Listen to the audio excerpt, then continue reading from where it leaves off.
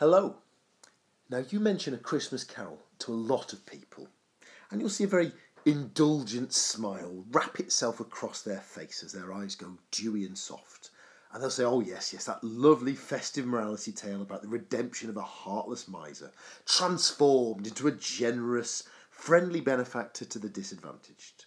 They might even tell you about the Disney version with Mickey Mouse, or what I'm assured is an absolute chuckle fest, the Muppets Christmas Carol. However, I'm not sure that these cinematic interpretations of Dickens's novella can do justice to one of the money shots of Victorian literature, the emergence from the Ghost of Christmas Present's robe of ignorance and want.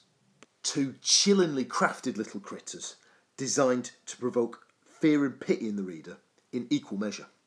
Now you'll recall from the novella, Stave 3, that the Ghost of Christmas Present basically injects joy into people's lives over Christmas and defers the misery of Victorian poverty. But he can only do this for one day. He's got a 24-hour life cycle. After that, he dies and poverty re-emerges from the shadows to smother people's existences. And to appreciate Dickens's mastery of structure in this scene, I'm going to take you back not to 1842 when the novella was written, but to 1980, when, shortly after the birth of one of the finest English teachers to ever grace the YouTube stage, a slasher movie was wowing him at the box office called Friday the 13th. Now, very near to the end of this movie, Alice, the final girl, the survivor, she's defeated the swivel-eyed loon with the big knife that's trying to kill all the campers. She's the sole survivor and she's enjoying a moment's peace on the lake. And all is light and tranquility. The water's like a sheet of glass.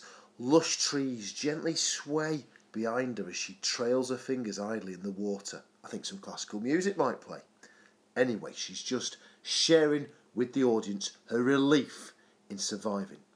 And then this ugly critter lunges out of the water, grabs our Alice and drags her down to the murky depths, utterly shattering that pleasant, peaceful scene. Well, that was a lovely little wander down movie memory lane, Mr. Taylor. Maybe now you'd tell me what it's got to do with ignorance and want. Well, what makes the appearance of ignorance and want so shocking, above and beyond Dickens's fantastic description of them, is the fact that their appearance is preceded by this pleasant atmosphere born of the hijinks of the house party. We, the reader, Scrooge and Christmas, the Ghost of Christmas Present, have watched Topper and Fred and the gang whooping it up like good uns at the house party. In fact, such was the infectious joy of the party that even Scrooge appears to be enjoying himself. And we're seeing a real thawing of his coldness, aren't we? We're seeing embryonic signs of the new Scrooge, that Scrooge 2.0, that warmer, kinder specimen of humanity. To clarify then, Dickens' structural mastery in this scene hinges on contrast. He's created a warm, pleasant mood for the reader through the party. Therefore, it's more of a shock when these two horrible, haggard children are unleashed on us straight afterwards. Here's an extract from that chilling scene. I'm just going to lock in on the details I've highlighted in green to get an idea of how Dickens is crafting language and structure to create his effects. On this first line, the spirit says that the children's hand might be a claw for all the flesh there is upon it. Two ways we can interpret this line. First of all, it looks like a claw because the child is so malnourished, an index or a measure of the grinding poverty that compels children to skip meals. Also, though, claw has connotations of like an animal or an eagle, an apex predator. So there's a sense that this child, has got quite a predatory, dangerous element to it.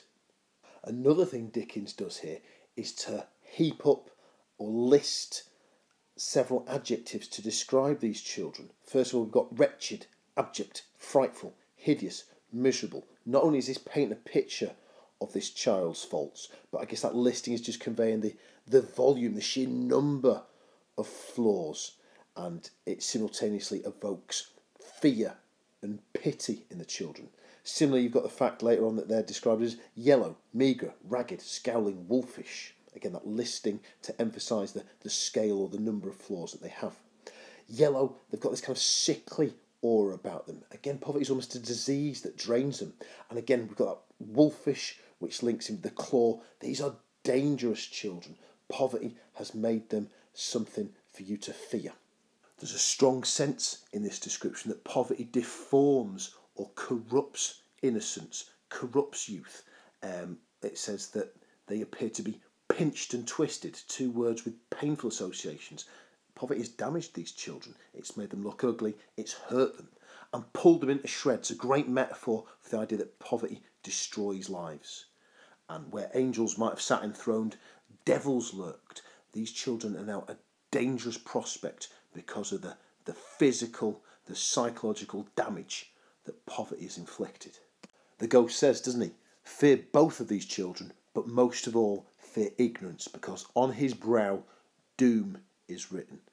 In other words, civilization, society is going to crumble if we don't address the problem of ignorance. Ignorance perpetuates poverty.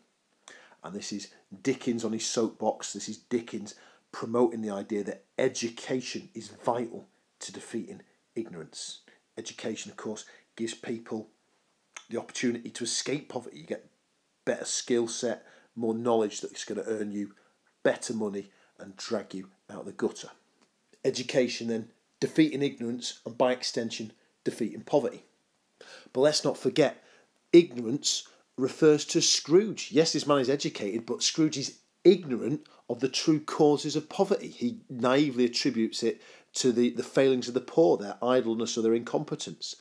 As soon as he realises that he is instrumental in the plight of the poor, once that ignorance is addressed, that is going to help reduce the incidence of poverty. Here we are, folks, end of the line. Conclusions. Ignorance and want meaning poverty or a lack of something, are only contained for one day, whilst the ghost of Christmas present spreads festive joy to all, regardless of wealth. Dickens' use of structure maximises the reader's shock when these characters appear. In a sense, the reader's been lulled into a false sense of security, because the scene immediately before it is such a joyous one at Fred's party. Through a list of adjectives describing the two deformed children, Dickens evokes a mixture of pity and horror in his readers. And finally, through the horrifying young figures, ignorance and want, the ghost echoes Dickens' belief on the vital role of education in combating poverty. That's education in the sense of equipping the poor with the skills to earn more money, but also addressing the ignorance of people like Scrooge, who believe that poverty is a self-inflicted injury. And there you have it, folks. Ignorance and want. Two creepy kids designed to scare the bajingo out of you, me and Scrooge.